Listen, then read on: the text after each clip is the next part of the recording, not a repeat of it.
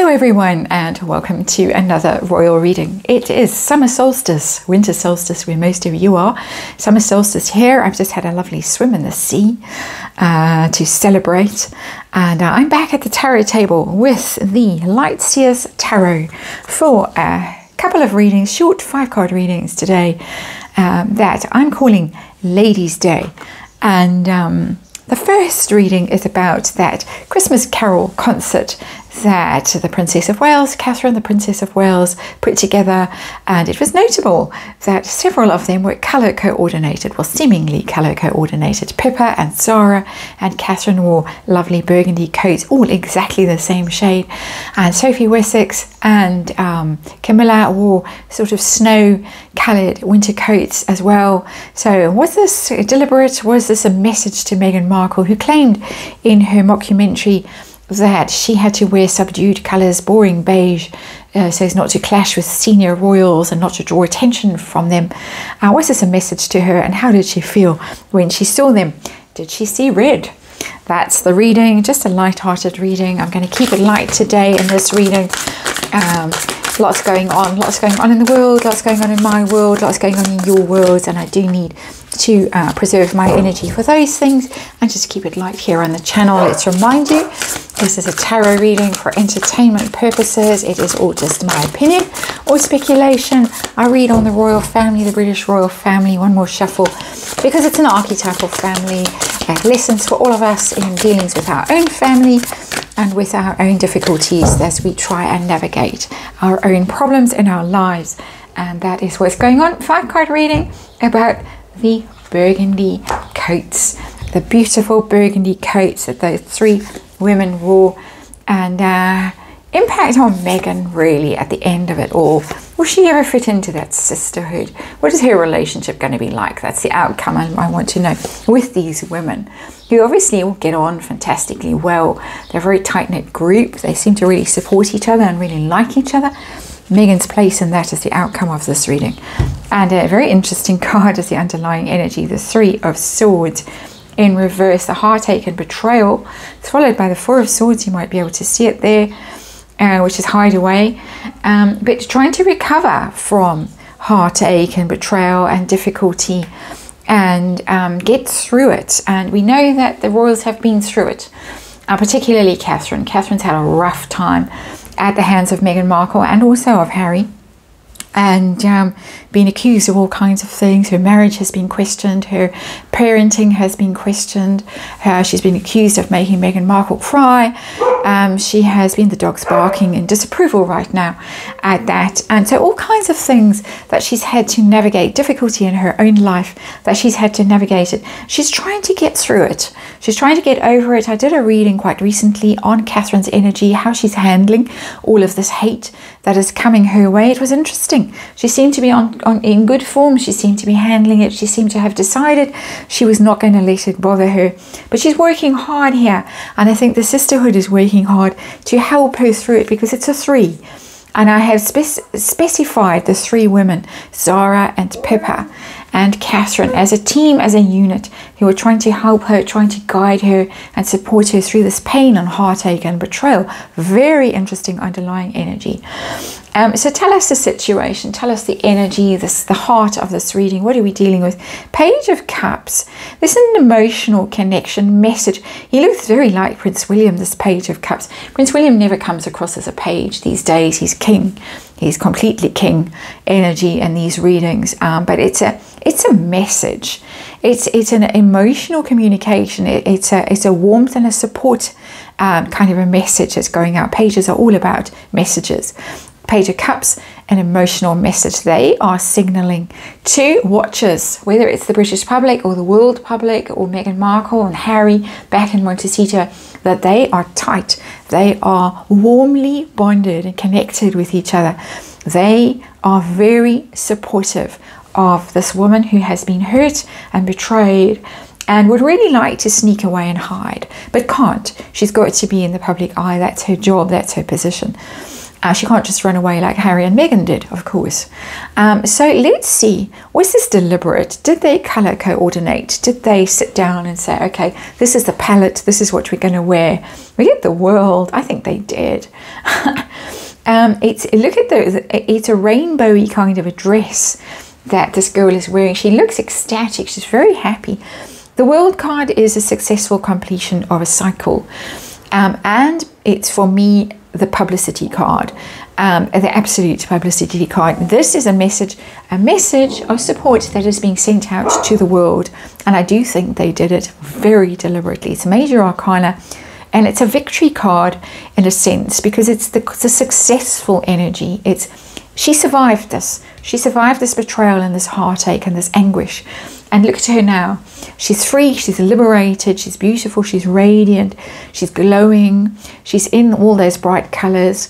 And we are there with her. We're there with her in spirit and supporting this victory, this very public liberation, this very public celebration of the cycle that she has emerged victorious from. It's a very potent energy that's coming through. It's a very exciting energy.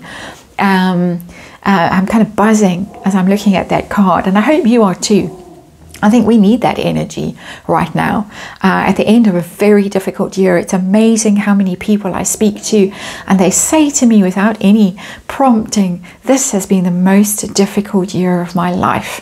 And I think it's been an incredibly difficult year for Catherine, and she has emerged from it, and the signal is going out. But we'll see. But definitely they sat down and they decided to do this. How did it go down in Montecito? This very clear message. Wow. The Lovers in reverse. Lovers in reverse.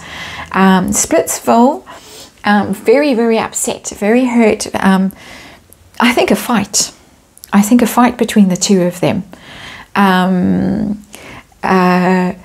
I think that this Netflix series has caused a lot of conflict between Harry and Meghan behind the scenes. We saw it, we got a glimpse of it when he was watching her, when she was doing that mock curtsy, and he looked so angry. But I think that this, the Lovers in Reverse has a bit of a devil energy about it in this tarot deck, and the Light Seers. There they are, and it's a biracial couple, interestingly, and it's in the reverse. I think there was a hell of a fight about this. I would say that Harry felt cornered. This is pure speculation on my part, because of course he likes his cousin Zara. He was very keen on Pippa at one stage. He was very fond of Catherine, and there they all are dressed, sending a message, and you can imagine how she went off when she saw it. And Pearl has been, much as I am critical of his life choices right now, I think he could have done a whole lot better. I think he probably tried to defend them. He made the mistake, the fatal mistake of defending their choices, because the Lovers is about choices.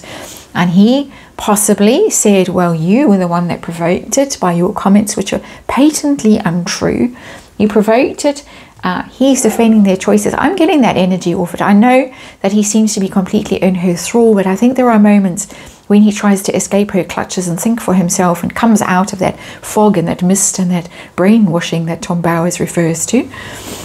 And this was one of those moments, and I think they had a humdinger of a fight about choices, bad choices. And it's interesting that there is red in that card.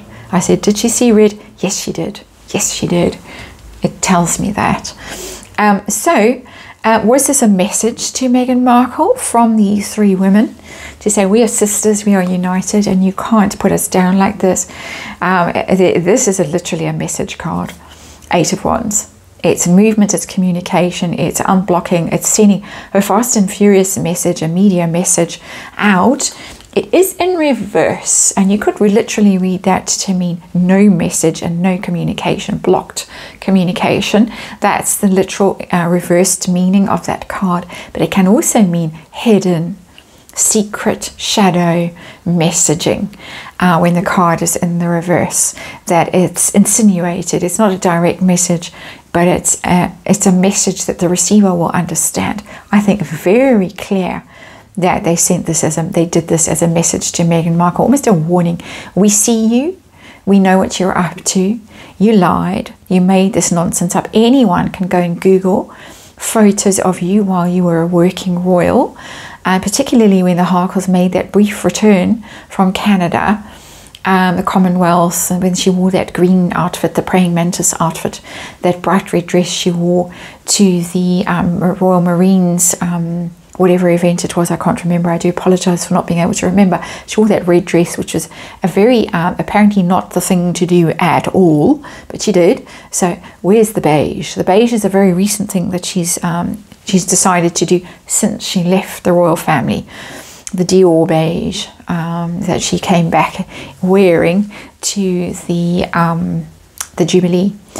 Let's see, where is Meghan going to fit in with the sisterhood? How's it going to go for her ultimately with these three, with the royal women, her place in that sisterhood? Tell us about that, please. The Star. This is her energy of wanting to be there, hoping. It's hoping she can be there, hoping that she can be back in that firmament. I need to do a back in there, half in, half out, knocking at heaven's door kind of a reading, that the Harkles are hopeful that they can get back in. I don't have the strings to do it right now. I think I'll save it for after Christmas, when my life calms down a whole lot. Very busy at the moment. People here, concerts to perform at, and all kinds of stuff going on. So again, just by the way, if I don't show up for a day or two, don't get in a panic. Just busy, but she's hopeful. She yearns for it. She wanted to be that star. She wanted to be the leading light in that firmament, and she still wants to be. She still wants to be up there with them. She dreams about it. She daydreams about it. But a very clear message from them: no. We are very fond of each other. We are very keen to send this message out to Meghan Markle, and we are very supportive of somebody who has been terribly wounded by what has happened these past few years, by all the attacks in the media and all the accusations and all the nonsense. And I don't think that they see a place for Meghan Markle in this firmament, but she sees a place for herself. She hopes for it. I think wishful thinking, but we'll see. We'll do the reading when I have the strength and the energy to do it, and see what's going to happen with them. Long term, we know it ain't going to happen. I've done long term readings on her fate, but this is the optimist. I'm still going to get that tiara. I'm still going to be there. I'm still going to be smiling and talking to them all for the cameras to see. That is what she hopes for, so she can be a royal star at this Christmas time. In your dreams, girl, in your dreams. But that's my opinion, and this is all my opinion for entertainment purposes. That's your reading. Thank you for watching, and I'll get on with the next one.